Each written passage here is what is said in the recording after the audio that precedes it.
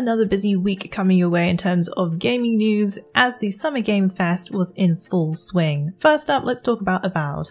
Obsidian gave the first glimpse of the gameplay for the action RPG Avowed. Based in the Pillars of the Eternity universe, it's been a few years since Avowed was unveiled during the Xbox Game Showcase back in 2020. This year's showcase unveiled the first look at gameplay and a release window of 2024.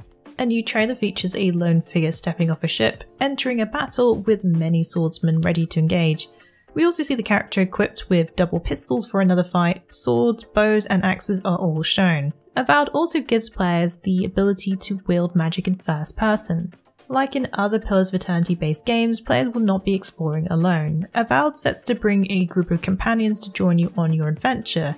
The first to be introduced is actually the narrator of the trailer, Kai, who belongs to the coastal Amawa. Avowed will be released in 2024, coming to Xbox Series and PC. You'll also be able to pick up the game on Xbox Game Pass on day one. As with all news mentioned in this video, the link is in the description below.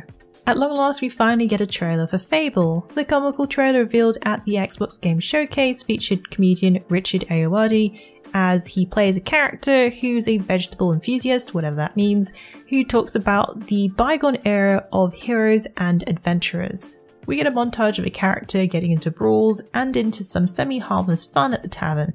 But interestingly enough, we see them wield fireballs with their hands as well as a quick peek at some sword combat. According to the video, this is all in-game footage as well. It turns out our narrator is none other than a giant who's at odds with our protagonist. It ends with a sandwich because why not? The visuals are stunning with fantasy overgrown pumpkins and mythical creatures. Unfortunately, no release date was given for Fable this time around, but we can't wait to see more.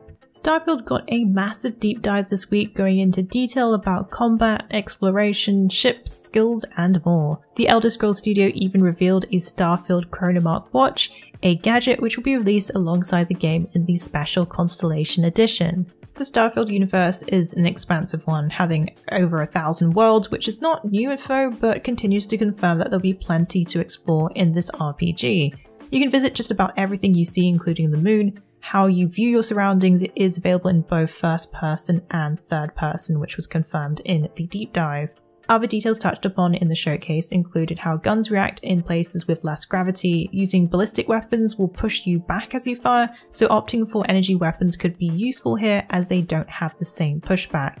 Mag weapons offer powerful laser beams, and there's also a good 1-2 punch if you prefer taking things into your own hands. Speaking of weapons, the developer shared that there are tons of weapon mods, which might be Bethesda's most weapons and weapon mods yet in a game. As for early access, players who order the Premium or Constellation editions will get 5 days of early access. This is just a quick overview about the details mentioned during the Starfield Direct. You can always hop over to our Starfield Wiki for all the latest info. An interesting title revealed this week was the time-bending RPG Clockwork Revolution. Being developed by the same studio that worked on the Wasteland games, InXL Entertainment had in an announcement trailer. This title is a mix of steampunk set in the Victorian-era metropolis of Avalon, a picturesque-looking utopia, but it hides a rather dark secret. Lady Ironwood, a ruthless figure, has manipulated the city's history using time travel, altering key events to take advantage of history for her own power and greed. Clockwork Revolution represents a significant milestone for InXL. It is their first AAA first-person action RPG developed under Xbox Game Studios. Previously, InXL Entertainment has delighted players with tactical and isometric games, but Clockwork Revolution will be all about action and steampunk. There was no release window, but we definitely have our eye on this one. Cyberpunk 2077 fans can rejoice as the Xbox Game Showcase featured a new gameplay trailer for the upcoming expansion Phantom Liberty. More importantly, CD Projekt Red also locked down a release date for September 26, 2023. The DLC is being touted as a spy thriller, and its narrative seems to be shaping up to be quite good. Phantom Liberty not only expands the storyline but also introduces exciting gameplay mechanics. We got to see some sweet new weapons being used with a heavy emphasis on silenced weaponry. This keeps in line with the whole spy theme. While not directly related to the expansion Phantom Liberty, CD Projekt Red has promised an update that allows players to shoot from their vehicles. This should change up combat quite a bit. The DLC can be purchased as a standalone for $29.99 USD on PC, or as part of a bundle containing both the expansion and base game on PC and Xbox. New details were shared about Capcom's highly anticipated sequel, Dragon's Dogma 2. Director Hideki Itsuno spilt the beans on some details. The sequel's open world is going to be 4 times bigger than the original game. It will keep what fans loved best, the pawn system, letting players co-op with AI characters. This we kind of expected, as this is the essence of the action RPG's combat system. The pawn system is getting a bit of an upgrade though, combat-wise, since the decade-long title was released, as it should. These AI-driven characters are now more precise in their actions. These helpful group members now can offer some help navigating and even give a quick morale boost by giving you a high five. The whole premise is to make you feel like you're fighting alongside your own band of adventurers. Noticeably, Dragon's Dogma 2 has had a graphics upgrade. Its high-def visuals are running on Capcom's RE engine. While nothing too shocking was revealed during this quick update, it's good to know features that fans loved from the first are returning. Itsuno does promise new details down the line, but we're itching to hear more, especially about the new vocations that he teased. The last Faith revealed its high gothic horror aesthetic and brutal Soulslike combat in a new minute-long action-packed gameplay trailer. The Metroidvania, being developed by Kumi Souls Games, announced the title will be launching digitally worldwide in October for major consoles and PC. The latest trailer showcases the meticulously handcrafted environments, formidable enemies, and the arsenal of unique weapons and abilities at protagonist Eric's disposal. We also get to see tons of the game's dark gothic art style in full macabre display. Players will get to unleash their fury with a wide range of melee weapons, arcane spells, and other ranged firearms. Some of the weapons include massive scythes, precise crossbows, longswords, and gigantic greatswords. One of the more famous features of the Souls-like genre is the massive, larger-than-life bosses. In this regard, the Last Faith does not seem to disappoint. The 1 minute long footage gives us a glimpse of some truly terrifying foes, wailing banshees, skeletal werewolves, and other demonic monstrosities. If you can't wait, head to the Last Faith website to sign up for the beta, which will be taking place this summer via Steam. Nexon Games have announced their cross-platform beta test for the first Descendant will be happening from August 22nd until the 28th. The action RPG shooter will be free to play, available on PlayStation 5, Xbox Series, PlayStation 4, Xbox One, and PC via Steam. The game is expected to launch sometime in Q4. Taking a shooter-looter and combining it with mystical powers, the title is being developed with Unreal Engine 5. Players can team up with up to 4 players in a group to take on bosses. The game is crossplay, meaning you can team up with others no matter the platform. As for the beta, players will get to experience the first Descendant with new single-player and co-op stories plus missions. There'll be new characters to try out, improved grappling hooks to get around, and more. There's also the mighty giant boss raids featuring the Colossus, where you can fight in a group of 4 together. The previous beta only allowed testing of 3 characters, but this beta teases 13 characters to try.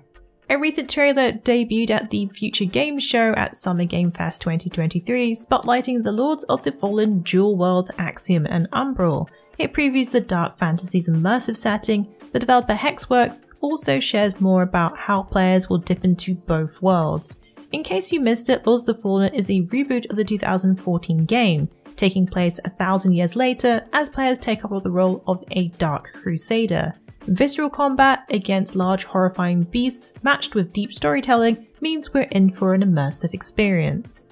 What's interesting about Lords of the Fallen is that the game has 2 parallel worlds. The latest look at the game shared more about how these worlds are interconnected. Both worlds feature their own pathways, characters, and loot. In order to explore Umbral, you'll need to use the lamp at any time to reveal the dual world. One way is to be slain in the living world of Axiom to wake up in the same spot in Umbral. Another way is to perform the Umbral Rift, sacrificing 2 of your lives in order to enter. This death mechanic certainly has us intrigued. Lords of the Fallen will be unleashing on October 13th for PC, PlayStation 5 and Xbox Series X and S. Also this week was the unveiling of Final Fantasy XVI The Demo, which was made available on June 12th for PlayStation 5. A new trailer concentrated on the PS5's capabilities and how the game is taking advantage of its hardware. The demo offers 2 lengthy sections that showcase the game's captivating gameplay. First, delve into the opening prologue, providing approximately 2.5 hours of the experience, where you'll gain insight into Clive Rossville's past and the events that shape his present-day journey. The progress you make in this section can be carried over to the main game upon release, offering a seamless continuation of your adventure. Final Fantasy XVI takes a darker tone, offering a complex tale of revenge, power struggles, and of course, unavoidable tragedy. The game introduces icons, reimagined summons that reside within Dominant's individuals who inherit these immense powers at birth. Once you complete the prologue, you'll unlock a special battle demo, a thrilling 2-hour segment filled with intense action. Join Clive as he infiltrates a fort under the cover of night, aided by his loyal wolf companion Torgal and Citadless Telman. Final Fantasy XVI will be launching on June 22nd for PlayStation 5. Did you take on the demo? What did you think of it? What were your favourite announcements during the Summer Game Fest? Let us know in the comments below. Well, that's it for the Week in the Wikis. Please join us again next week for yet another great week of gaming. Remember to check out our VIP program for some exclusive supporter benefits. And budding writers should take advantage of our Become an Author initiative. Thanks again for being part of this great community. Keep checking in with us with news, reviews, YouTube streams and vids, and general wiki goodness.